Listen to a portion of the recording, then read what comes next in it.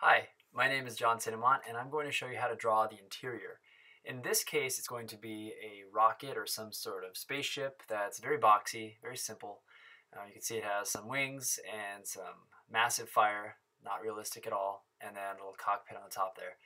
So I'm going to draw the shape of this ship in a larger format so you can see the details better. And then I'm going to establish a vanishing point right there and draw all of the corners partially to the vanishing point, not all the way, just to establish how deep or how far back this room or this vessel goes in space. And then I'm going to connect all of those orthogonals, those diagonal lines.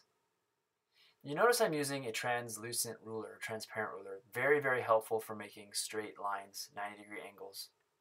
Okay, so all the lines are now connected, and now I'm going to separate it by floor. So there will be 3 floors total. There's the top floor, middle floor, and the bottom floor just is made up of the bottom level there. Okay, so now I'm going to divide each floor by randomly spaced rooms. Some of them will line up, as you'll see, and some won't. But I just want to show you how each divider, each room looks from different angles. So now the fun begins. This is kind of like a puzzle. Oh, we'll draw a little elevator shaft right here too. Okay, so now I'm going to connect each one of those walls, those dividers, with the vanishing point, but I have to stop at the back wall. So you can see that first one, I stopped, and then I'm going to connect it vertically up. So again, from the divider and then up right against the back wall there. So I will do that for each one, and then those are just little dash lines show they're separate lines. The elevator shaft is going to be just partially back because it is just a cubic shape. So it doesn't go all the way to the back. It's like a square tunnel. And then I will connect that with a little bit of gaps because I know there will be floors and things later. Okay, so now for the next level, just connecting. And you notice I didn't go all the way to the back because I realize I need to first establish how far back that goes. So now that wall with the divider, there's the ceiling. And I left some gaps because I anticipate another diagonal line going there. Now there's the floor, so I'm going to draw the floor all the way across, skipping some, there's a little gap at the end because I have to connect it to that divider. I know it looks kind of confusing right now, but it'll make sense soon. Okay, so vertical line for the other divider to the vanishing point and connect that with another vertical line along the back wall.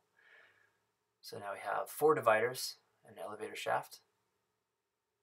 And now I'm going to make that back wall behind the elevator connected. Okay, now for the top line there behind the elevator. And then for the top floor. So I need to connect that all the way on the left, that divider to the back wall, and then I need a vertical line along the back wall. There's another wall divider there. And then I'm going to connect to the vanishing point again to the back wall with a vertical line that matches up with the wall below it. And you know what? I'm just going to go ahead and shade all of these lines, these room dividers here, because just to make it stand out more. So you can see how all of these walls bisect each room. And then there's another one with the line back to the back wall and then a vertical line.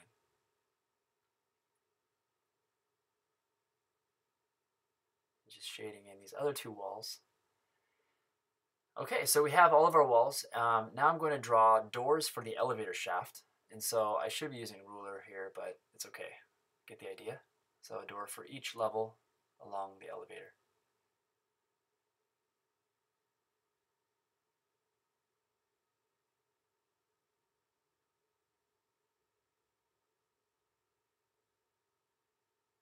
All right, now for some sample furniture.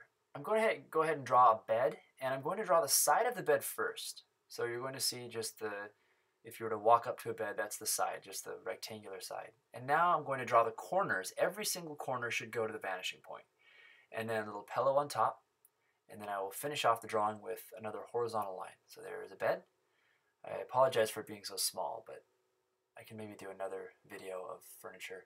So the couch, every corner I'm going to connect to the vanishing point after drawing the couch from the side.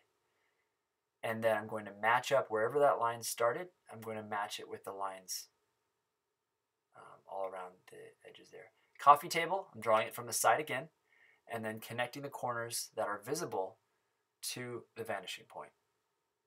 And then capping it off with another horizontal line. And that's pretty much it. So hope you enjoyed this video, and I'll have more soon.